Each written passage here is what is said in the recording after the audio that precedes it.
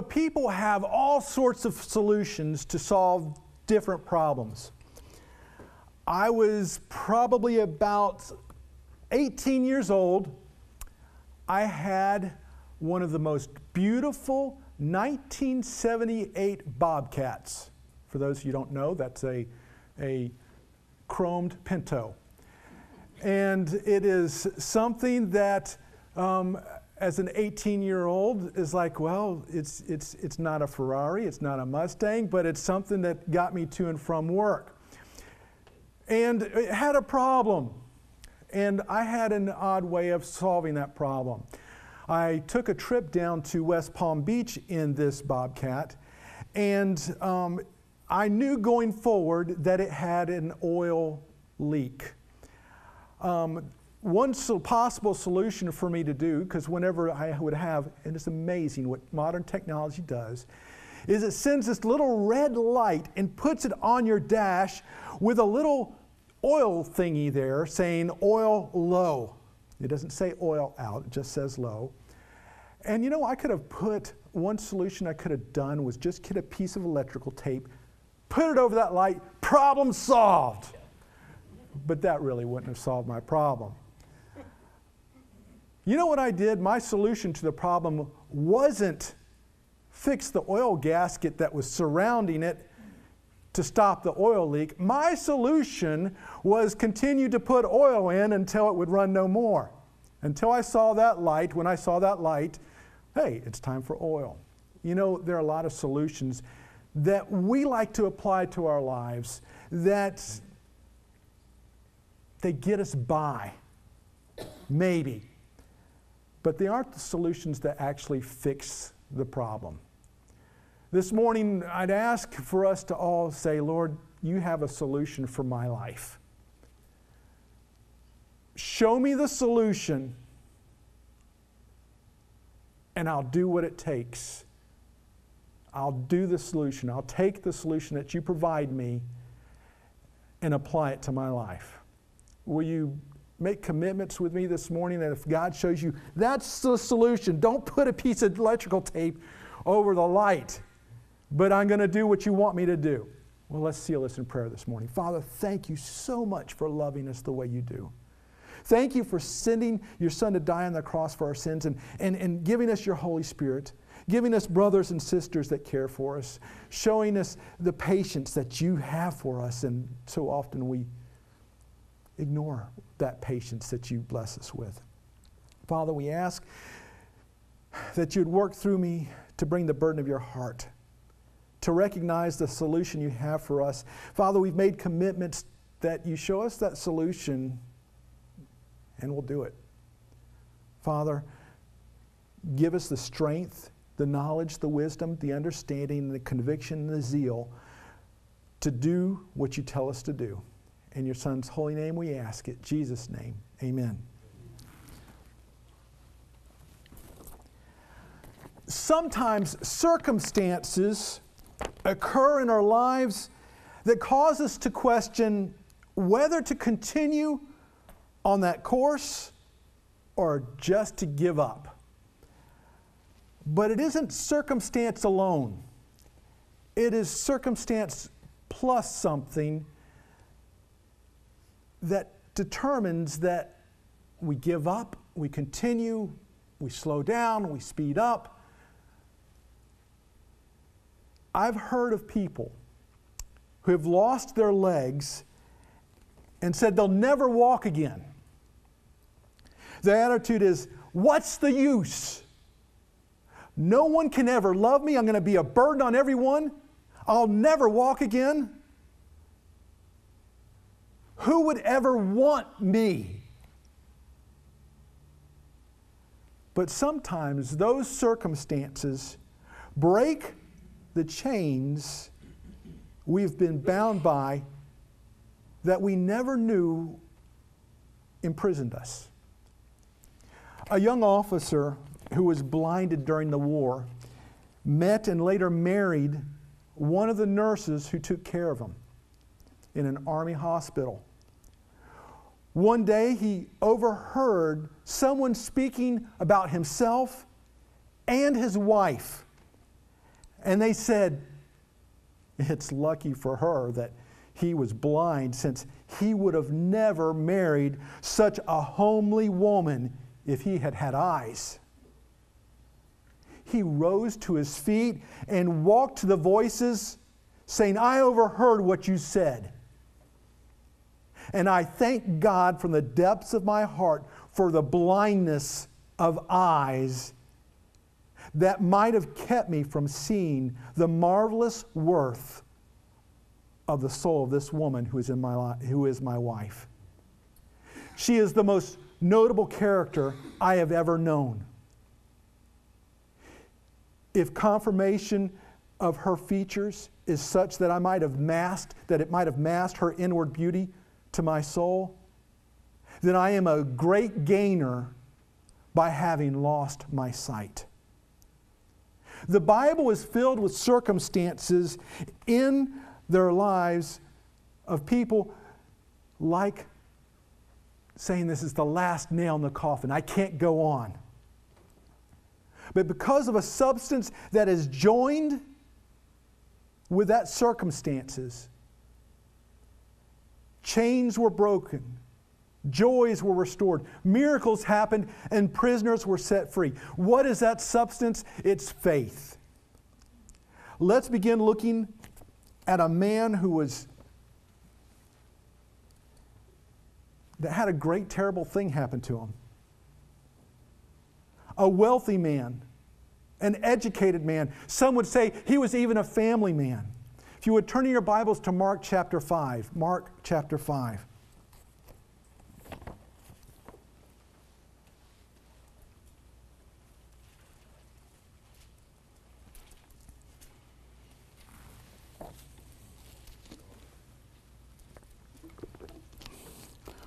We'll begin reading in verse 22.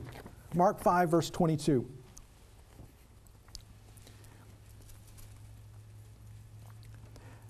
And behold, there cometh one of the rulers of the synagogue, Jairus by name.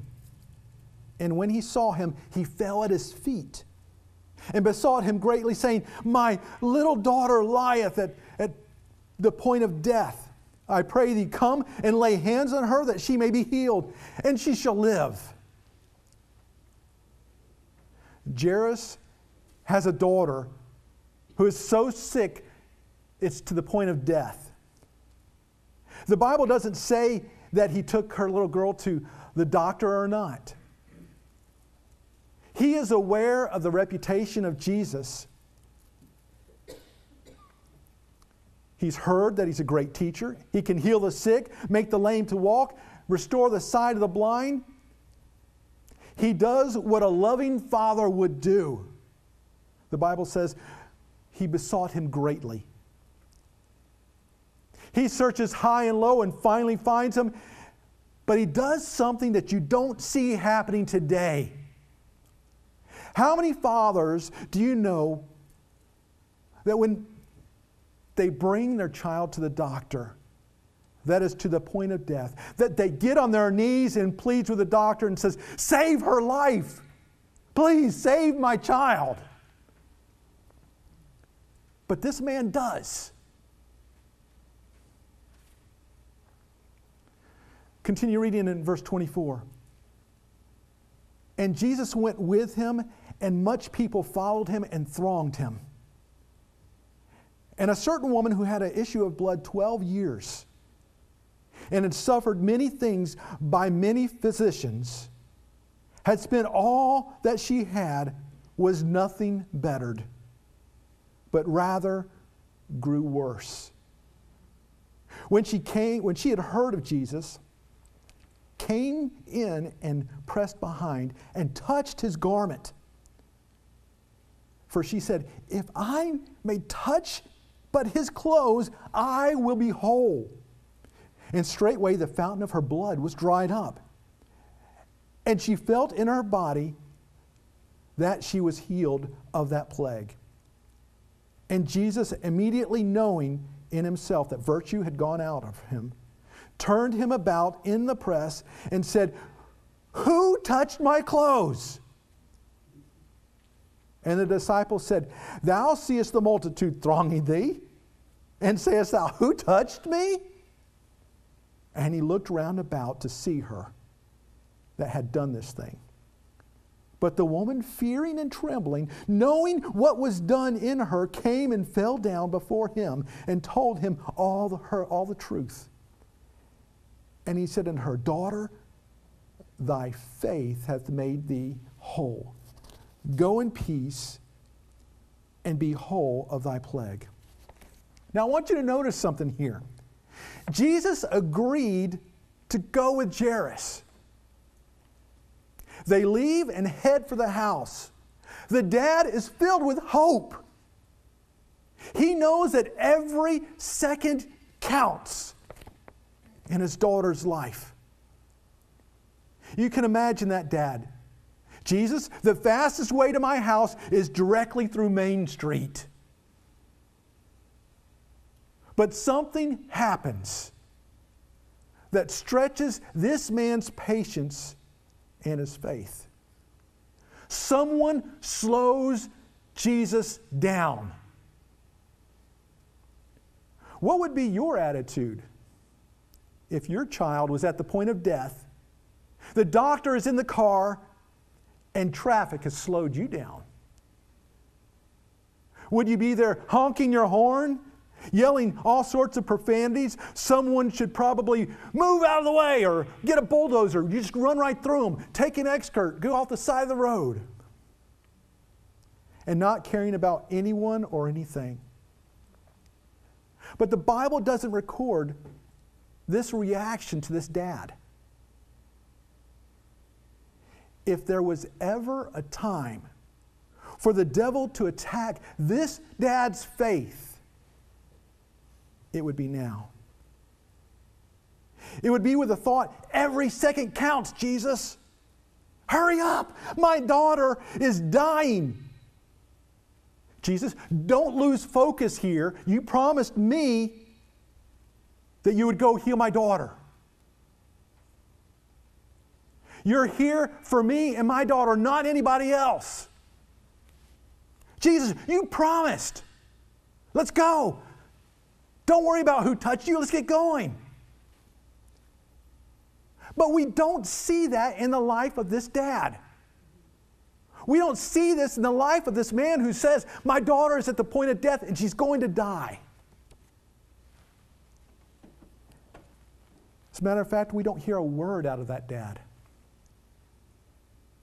What we see next is not just a seed of doubt, but the stone-cold news of hopelessness. It's no use. Just give up. Verse 35. While he yet spake, there came from the ruler of the synagogue's house certain which said, Thy daughter is dead. Why troublest thou the master any further? There would be some dads that when they got this news would immediately fly off the handle. Jesus, it's your fault. If you hadn't stopped to see who touched you, she could have lived. He could have pointed the finger at this woman. Do you see this? You're a murderer. If you hadn't stopped here, my daughter would still be alive. I know some people who would automatically point fingers like that. But again, we don't see this attitude, this action in this dad. Look what Jesus says in verse 36. As soon as Jesus heard the words that was spoken, he said unto the ruler of the synagogue, Be not afraid, only believe. And he suffered no man to follow him, save Peter and James and John, the brother of James. And he cometh to the house of the ruler of the synagogue, and seeth the tumult, and them that wept and wailed greatly.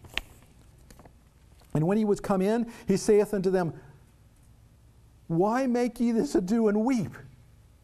The damsel's not dead, but sleepeth.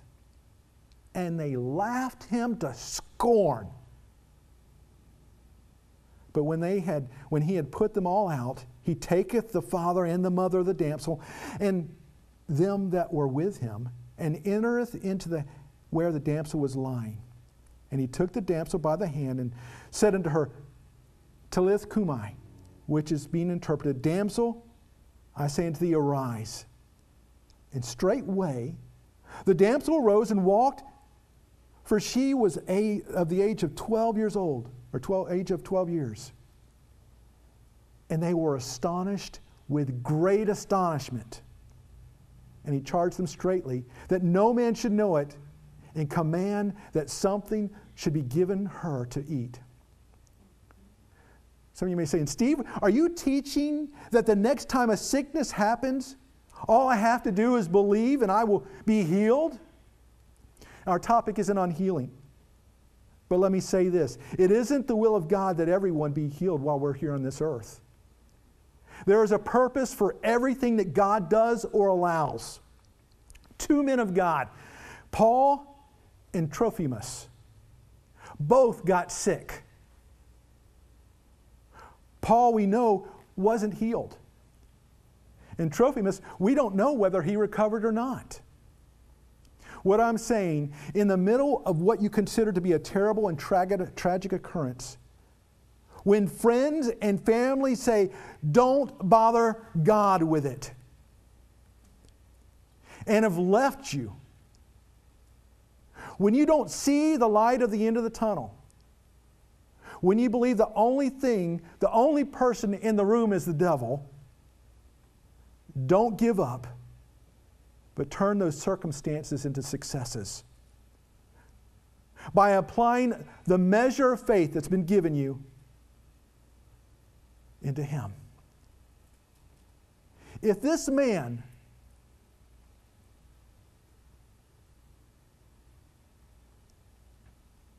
walked away, threw up his faith, he would have never seen his child awake. He would have never seen the 13th birthday party of his child. But he kept that faith. But faith is worthless in itself. If faith is not properly founded, it can lead to nothing other than disaster. One night, cars sped along the main highway between Jackson and Vicksburg, Mississippi. The drivers had faith in their cars and in the bridges over streams.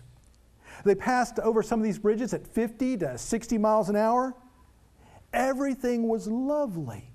The concrete spans stood firm over the rivers and bayous. And the cars just went on their way. Suddenly, the taillights of a truck disappeared into the highway. The driver of the truck caught only a glimpse of a black gap in the concrete before he plunged into the stream below. Breaking the glass of the window, he was able to get out of the truck and swim to shore. Frantically, this man tried to flag down cars traveling. The drivers ignored this dripping, wet scarecrow figure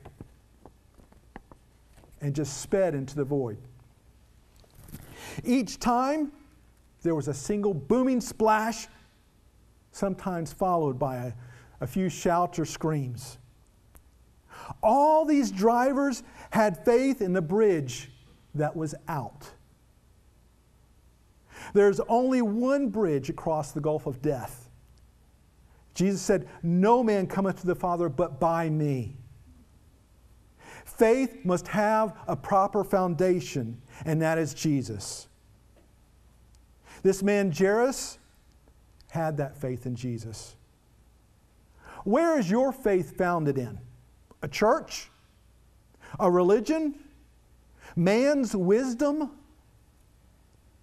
What about the love of a spouse, a relative, a friend?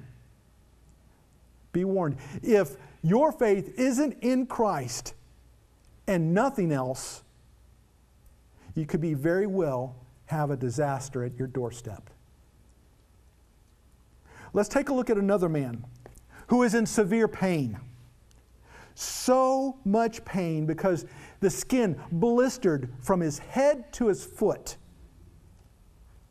It is thought by some theologians that it was a form of black leprosy or smallpox.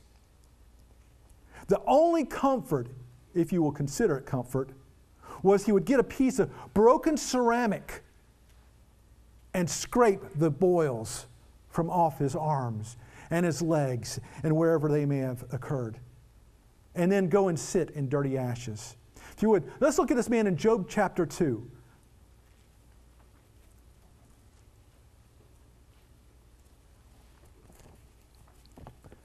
Job chapter 2 in verse 3.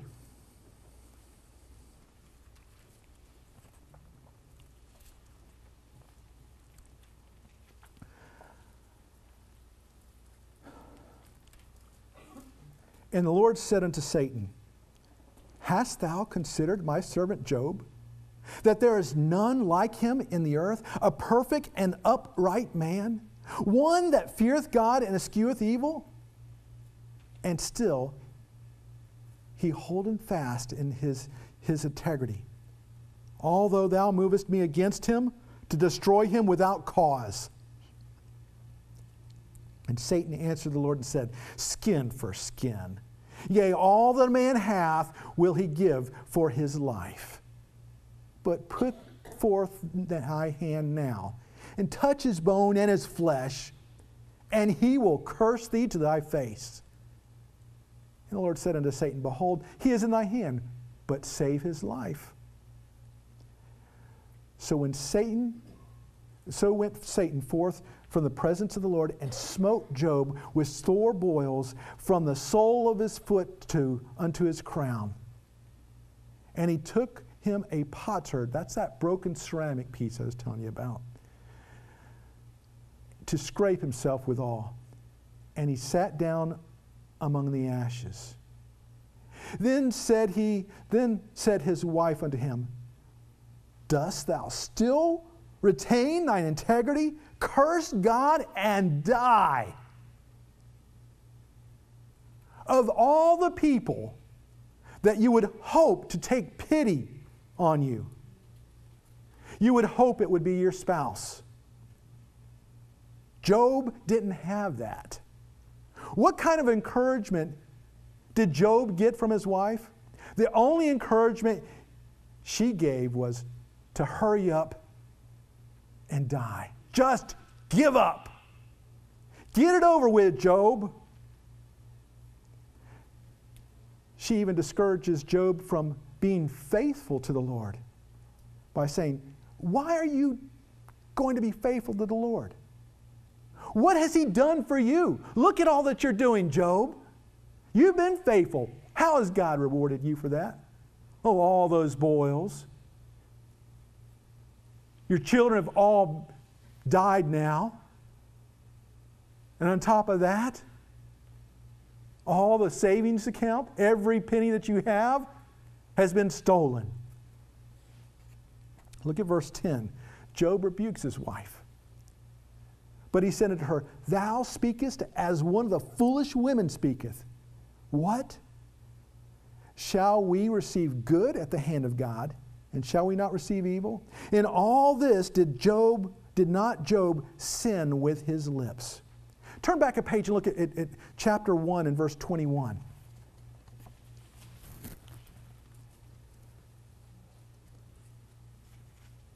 And said, Naked came I out of my mother's womb, and naked shall I return there.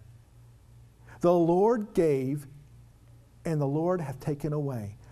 Blessed be the name of the Lord. In all this, Job sinned not, nor charged God foolishly. Job is saying, I entered into this world with nothing, and I shall take nothing with me. All the blessings in between came from him. And he has full authority to do with it as he pleases. And I'm going to bless him for everything he has given me.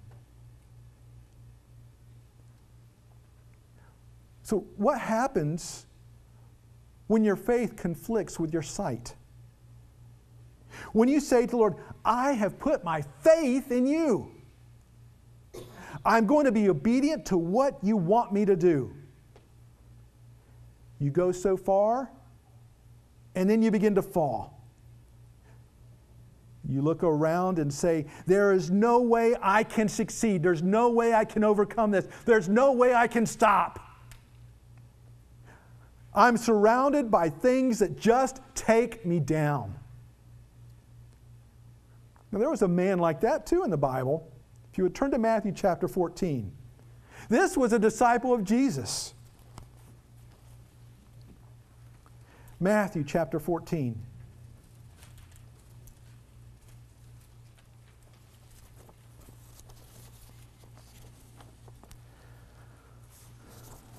Begin reading in verse 23. Matthew 14, verse 23. And when he had sent the multitudes away, he went up into a mountain apart to pray. And when the evening was come, he was there alone. We're talking about Jesus. But the ship was now in the midst of the sea, tossed with waves, for the wind was contrary. And in the fourth watch of the night, Jesus went into them, walking in the sea. Now, the fourth watch of the night was divided into 4 sections. The fourth watch would be around 3 a.m. to 6 a.m. Notice what is happening with the disciples that are in the ship. Apparently, there's a storm brewing. The boat is being tossed back and forth. The wind is blowing in every direction. And it being 3 a.m. to 6 a.m. in the morning, it's pretty dark outside. Verse 26. And when the disciples saw him walking in the sea, on the sea, they were troubled, saying, "It is a spirit!" And they cried out for fear. And straightway Jesus spake unto them, saying, "Be of good cheer, it is I. Be not afraid." And Peter answered him and said, "Lord, if it be thou, bid me come unto thee on the water." And he said, "Come." And when Peter was come out of the ship, he walked on the water to go to Jesus. But when he saw the wind boisterous, he was afraid and began to sink. He cried, saying, "Lord, save me." And immediately Jesus stretched forth his hand and caught him and said unto him, "O thou of little faith, wherefore didst thou doubt?" And when they were come into the ship, the wind ceased. Peter recognized the voice of Jesus, and Jesus asked Jesus to let him come to him. He got out of the ship, he began to walk in the water, but then begins to sink. Why? The Bible says he started to look around. And the wind, how bad it was. In the middle of a circumstance that most wouldn't even attempt to go to Jesus. I don't know if a storm has happened and I see Jesus there. It says, he's heading my direction. Well, you can come. I'll wait here. Peter's saying, can I come to you? To me, that's an amount of faith. Most would have stayed in the boat, in the safety of the boat. Jesus would have been there in a few seconds. But Peter takes the road less traveled. He wants to go to him. Jesus told Peter what the problem was.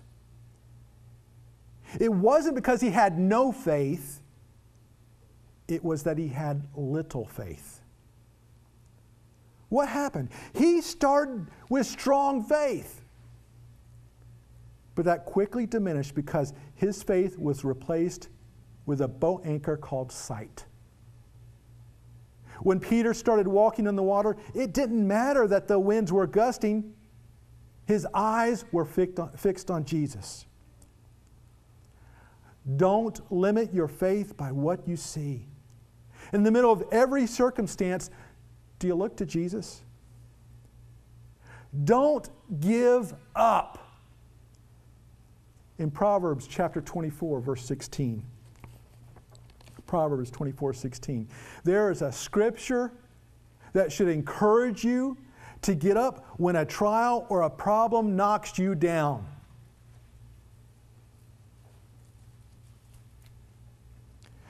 Proverbs 24, verse 16 says, "For a man falleth 7 times and riseth again, but the wicked shall fall into mischief." Something knocked that just man down. First time, I'm not going to get up. I can't do this. He didn't do that. He got back up. I am going to continue to get back up. Was it one of those? I went to school, the little weeble wobbles. You can knock them down, they come back up. No, this just man says, I'm knocked down, I'm getting back up. In a study of 130 toddlers, ages 12 to 19 months old, the researchers found that toddlers fell on an average of 17 times an hour. If they were new walkers, they fell an average of 69 times an hour. It goes on to tell that the average 2-year-old falls 38 times a day. One of the reasons they attributed these falls are not because they didn't have strength, but because their vision is farsighted and they have trouble judging distances. Don't let sight hinder your faith. I mentioned earlier that faith is worthless in itself. It needs to be founded in the right person. No greater love has ever been shown to you than that of Jesus laying his life down for you. We didn't do anything to deserve that kind of love. You didn't do any good deed to do that. There is no pastry, no great task you can do that merits God's love. But he loved you just the same. He laid his life down for you and me. And we don't deserve it. That sounds like where we should be putting our faith. Some of you have lived your whole life in church or around religion. And it's far time to put your faith in Jesus as Savior and Lord instead of religion. How do you put your faith in him? Well, you do what it says. You believe him. In 1 John chapter 1, verse 7, it says, "But if we walk in the light as he is in the light, we have fellowship one with another, and the blood of Jesus Christ, his Son, cleanses us from all sin." Every one. Praise God for that. Amen. Every spot the blood of Christ covers. If we say we have no sin, we deceive ourselves and the truth is not in us. If we confess our sins, he is faithful and just to forgive us our sins and cleanse us from all unrighteousness. If we say that we have not sinned, we make him a liar, and the word is not in us. This morning, the circumstances that you're going on and no one else knows but you. So you think, but God knows. What will you do in that circumstance? Will you give up? Or use what faith you have and commit to the Lord? Say, Lord, I don't know why this is happening. Or maybe you do and you're fighting. But I'm turning it over to you this morning. What will you do in the middle of a circumstance? Will you give up and say, God, it's your fault? Like Jairus could have done, but he didn't. He says, God, I know you're faithful. Job said the same thing. In the middle of all the circumstances that he had, the Bible records that he never sinned with his lips. And to the contrary of most people today, when something terrible happens, they point their finger at God and says, God, it's your fault. But we don't see that with Job. We don't see that with Jairus. How do we live? Do we give thanks? Do we say, blessed be your name, Lord? This morning, I've presented a number of people who've gone through different extreme circumstances.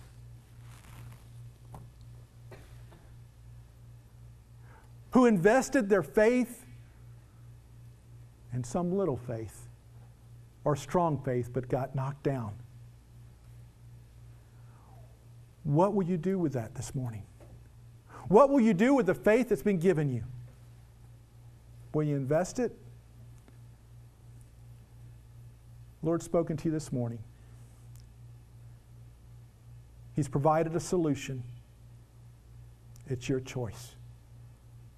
What will you do? If you don't know Christ as your Savior, you can know that today. You can have that relationship with Him. We just went over 1 John. It says, if we confess our sins, He is faithful and just to forgive us our sins and cleanse us from all unrighteousness. Are you going to believe what His Word says? He's made a promise to you. Do that this morning.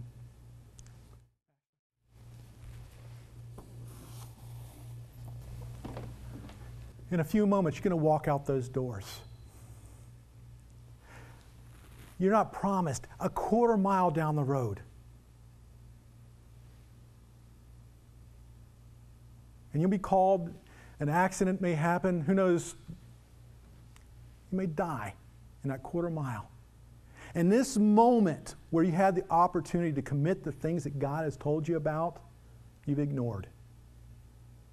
In this moment, the Lord will present to you, says, look, you were warned, but you didn't do anything about it.